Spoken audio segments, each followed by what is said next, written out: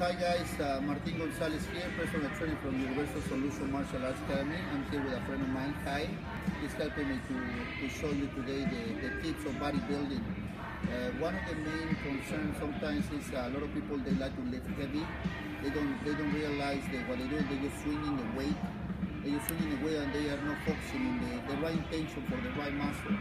So we're going to show you 3 tips today. How to do the proper bicep curls. Alternating today, he's going to be working in the length of the arm.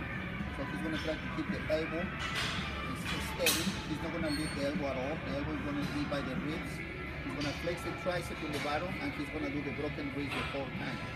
So when he's going with one, there you go, the other one is going to be ready to go, but he can't do it if he flexes the tricep. There you go, and then he goes with the other one. There you go. And then when he's doing that, what he's doing is he's extending the muscle.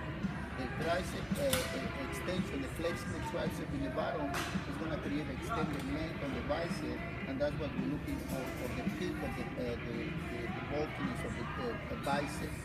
So when he's doing the motion, he's not cheating the muscle, he's doing the right intention to the right muscle, and then everything is going to the proper way.